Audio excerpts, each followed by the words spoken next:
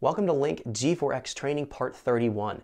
In this video, we're going to be taking a look at working with our speed calibration and our gear ratio calculation. So we're going to find if we reference anything with vehicle speed, if we're having our wheel speed sensors wired into our Link G4x or a vehicle speed sensor, we need to make sure they're calibrated properly and set up and configured properly so they're going to read. So I'm going to go and walk you through how to set up your vehicle speed sensors and going through the different sources between the driven and undriven wheels, and then taking a look at how to calibrate our gear ratio calculation if we're going in and referencing things based on gear position. So if we want to do boost by gear or do a fuel or ignition correction based on gear or do any kind of gear cuts, we have to know what our gear position is going to be, and we have to rely on our speed sensor being calibrated properly. So we're going to go through how to go and set up speed and gear in this video. It's going to be very clear how to do it, and you'll be able to implement that in your calibration strategy. Without further wait, let's jump into this video so we can check this out.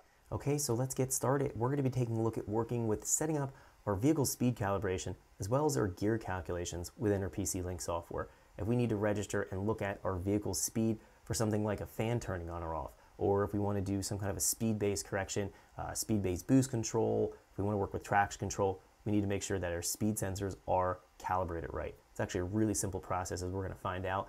And then we're going to take a look at setting up our gear calculations. If we want to determine things based on gear, if we want to do boost by gear, we want to do any kind of a gear shift cut, or if we want to do something for a gear correction, we talked about that in our 4 and 5D tables in that example. We were working with a fuel and ignition correction based on gear.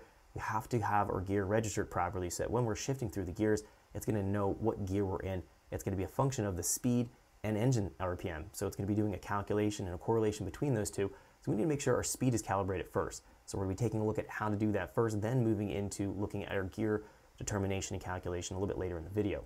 First thing we're going to do is jump from our basics page and move across here at the top into our page label VSS/gear. This is going to be short for vehicle speed sensor/gear. Now, at the very top of the screen here, this is where we set up a lot of the configuration details for our vehicle speed sensor sources in order to make sure this is working right and it's calibrated right.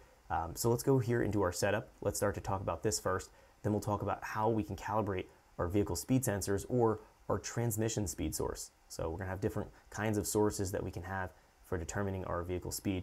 So going up here to the top under setup, we're going to find we have our driving wheel speed source and our driven wheel speed source. So the driving wheel is going to be your acceleration wheel. If you're on, if we're taking a look at a front wheel drive car, that would be your front wheels. If we're a rear drive car, that would be your rear wheels. So the driving wheel is going to be the wheel that's powered, that's going through and actually making the car accelerate. Your driven wheel is going to be also known as your ground speed. So normally this is called undriven wheel speed, but they're calling driving wheel the driven wheel, and then the driven wheel the ground speed wheel, or the wheel that's not powered from our source. So if we're front wheel drive or rear wheel drive, we're going to have a driving or a driven. If we're going to be an all-wheel drive car, we have to handle this a little bit different. But let's go here and just take a look. Going into our driving wheel speed source, we're going to go and select what that's going to be.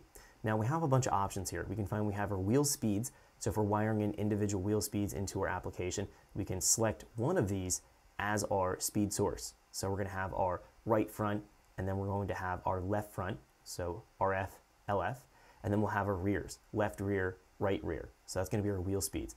So we can pick one wheel speed to be our driving wheel or the acceleration wheel source. If it's a front wheel drive car, I would be choosing either my right front or my left front.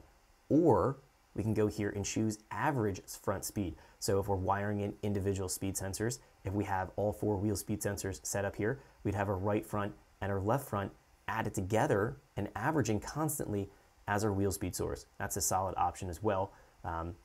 We can also have here some other options here. The minimum front speed or maximum front speed for the source. So if we're looking here and we don't want to average the two together and we want to take a look at what the individual speeds are doing, it can take then what the maximum front speed as the driven speed source or the minimum, which is going to be lower of the two as an option. And then we also have some other options here. GP speed 1, this is going to be if you have a transmission speed source. So you're wiring in your transmission speed into your link, you're not using a wheel speed sensor, you would choose this option here.